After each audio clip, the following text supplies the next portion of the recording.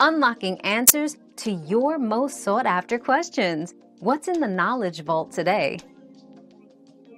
If you drop your AirPods in water, immediately dry them off with a soft, dry cloth. Do not use them, and place them in a container of uncooked rice or silica gel packets for at least 24 hours to absorb moisture. Afterward, check if they are working properly. If issues persist, consider contacting Apple support. Our quest for knowledge never ends. Thanks for being part of today's discovery. Subscribe, like, and share to join us on the next one.